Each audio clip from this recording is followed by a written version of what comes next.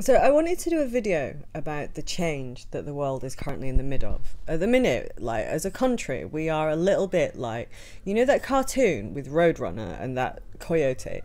And he legs it out over the cliff, and then he doesn't realise that he's out over the cliff till about 2 minutes, and he stops and then he falls.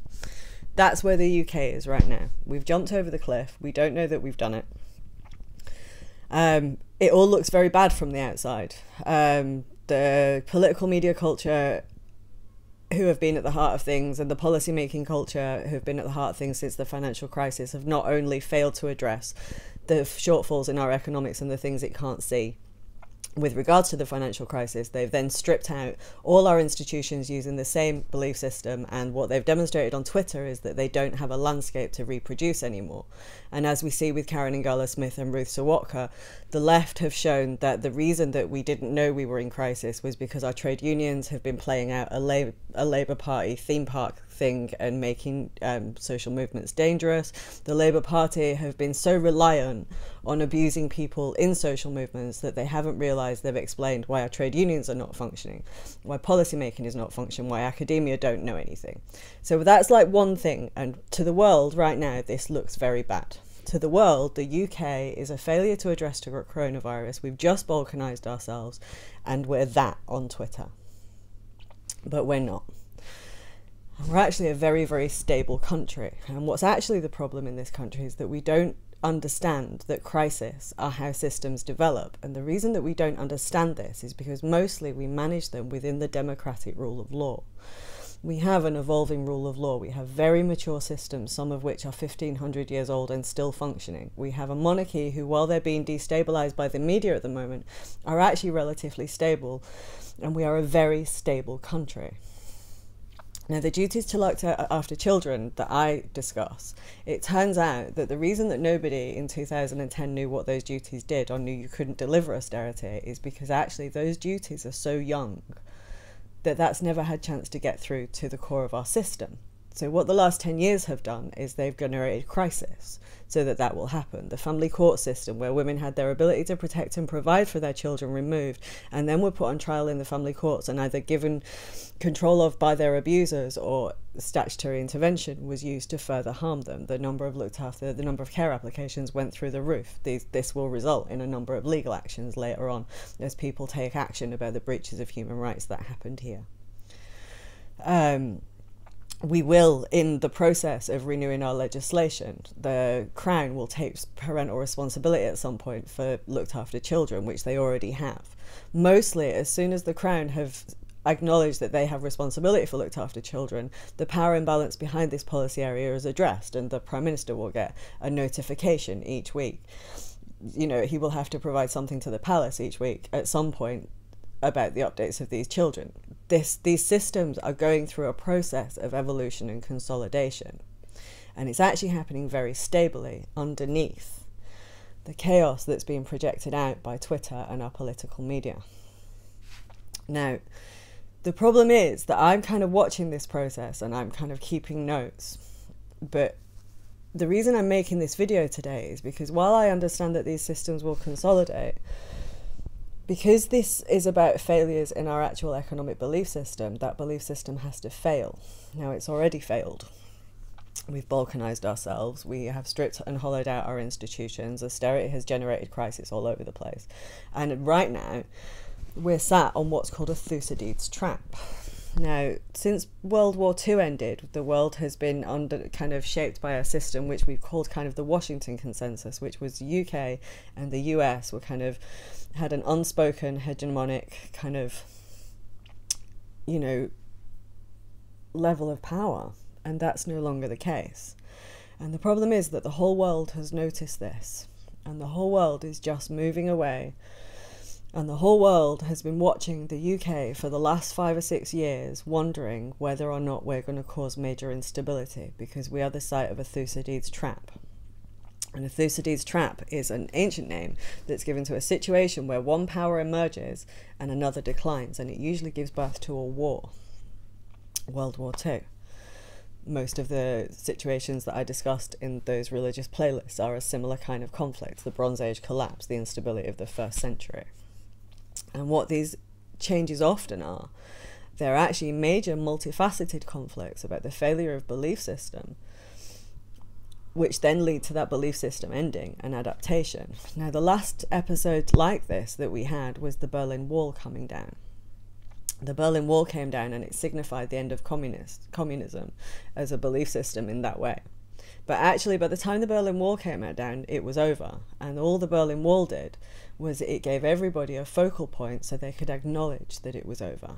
And the UK is currently sat in a situation where I don't think we're that aware of it. Our government are certainly not aware of it. The policymaking think tank and political cultures who are on Twitter and who have been using social movements to prevent this discussion and to kind of, you know, to subordinate vulnerable people rather than acknowledging that our belief system is over and that we have to adapt. They are still in their little circles. Westminster are very much caught up with coronavirus, which is another crisis, which is illustrating to them the nature of our systems, the way that they're connected, the way that we are connected to other people. But we are sat in the UK expecting we should be expecting a Berlin Wall style event quite soon.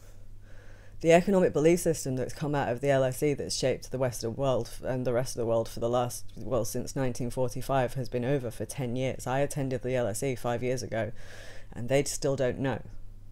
And they're still lashing out to prevent anybody challenging or discussing this.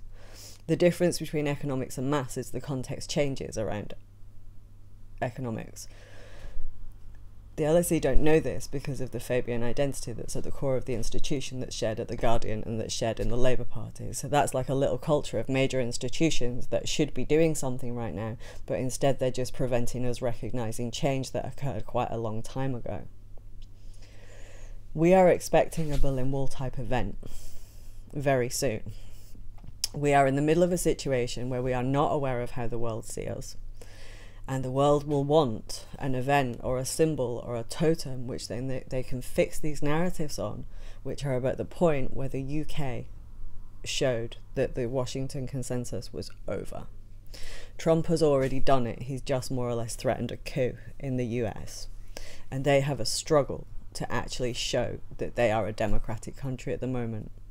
The dream that the UK and the US are the beacons of liberal democracy is nonsense. We live in a world where, you know, gradually country after country are adopting democracy and we are no longer the model, because what we are is that culture on Twitter and Trump and Corbyn and internet fandom and a political media culture who can't reproduce, who won't let go of power.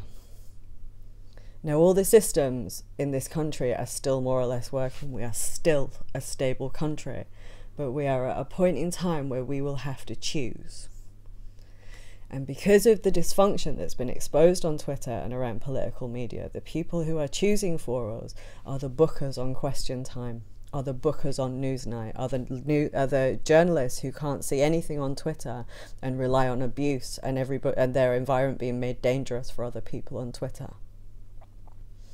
They are supposed to be the canary in the mine, and instead they're talking to each other and looking at their reflections. So I'm making this video to say that somebody in this country was aware that this was the case before it happened. Coronavirus means we're all kind of locked in and we're going up the wall, but I'm actually, to be honest, I'm enjoying the isolation because I need to recover from the last kind of 10 years. The abuse that I got online was just them demonstrating inertia and how they deal with finding out about the existence of laws like safeguarding. That's how our political media culture deal with finding out about the existence of laws. Self-ID showed that within a week of a House of Lords meeting, Labour had made sure that the social movement around self-ID prevented discussion of safeguarding and generated the risk of the far right, because that's what they want. That's the only reflex they've got. They're not acting consciously. It's a narcissistic culture in circles. But I think I'm making this video because I used to read about events like the Berlin Wall coming down, and I used to think, how do people feel in the middle of that?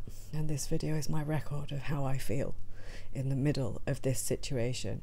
I am currently watching the rule of law in this country develop normally. I am watching a stable democratic country that is functioning. And I'm watching a Twitter culture and a media culture who are disconnected from everything. And I'm watching a world who, like, the UK is now synonymous with uncertainty and risk, who have been sat there trying to figure out how to navigate this situation and neutralise us, and we've just neutralised ourselves. And under the cover of coronavirus, money is falling out of London. Investors are falling out of London. Our country is being enveloped in silence.